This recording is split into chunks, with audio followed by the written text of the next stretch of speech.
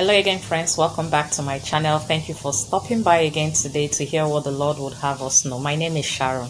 Today, just as the title of the video says, the enemy knows so much about you. The enemy knows so much about you, hence the rage. Yes, the enemy knows too many things about us, too many things that sometimes we do not even know, even if it is glaring us in the face. And he is mad because he can't have it. He is angry because he can't have it. He is mad at you because you are the only one that can have it, that can access it, that can own it. But he knows it, that you don't know that you have those things. And he devises a tactics which he has used over time, though, to keep you in that state of not knowing what he knows about you. And what are those things? Common things, simple things that is written about us in the Bible. The enemy knows the efficacy. He knows the potency of those words, of those promises, of those blessings that Christ has purchased for you.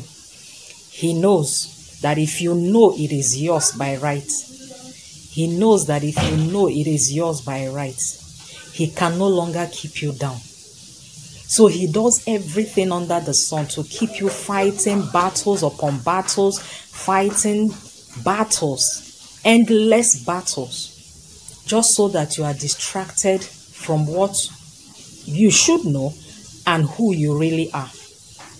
Today, this word is to encourage somebody that you are loved, no matter what you think or see around you. The word of God says you are loved, you are highly favored, you are fearfully and wonderfully made, you are above only and never beneath. That is who you are.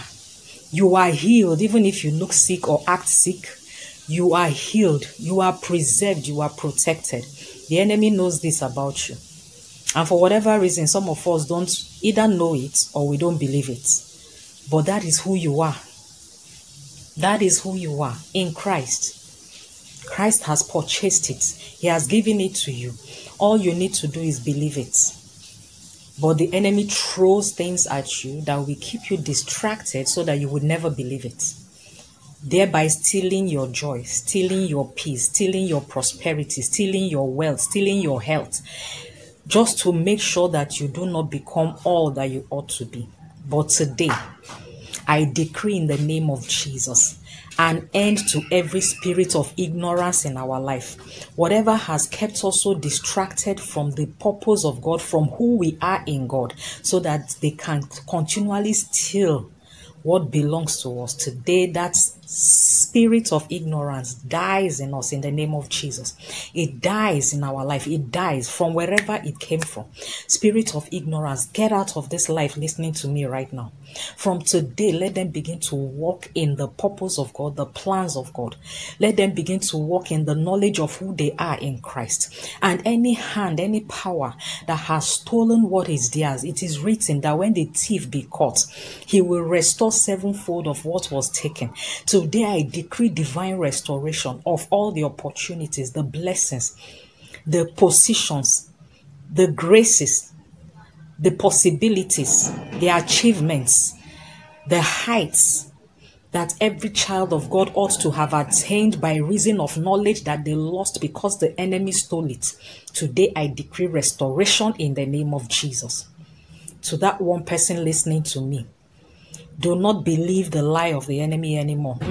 You are who God says you are. You are who God says you are. As you see it in the Bible, that is what it is. It doesn't matter if you had goose pimple the day you saw it.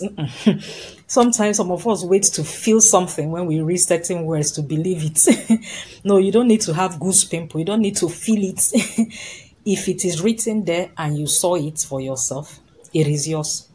So today I pray, from this day, begin to see yourself as Christ sees you, and may the word of God begin to manifest in your life in the mighty name of Jesus. God bless you, my friends. This is all I have for us today. I'll see you again in my next video. Bye-bye.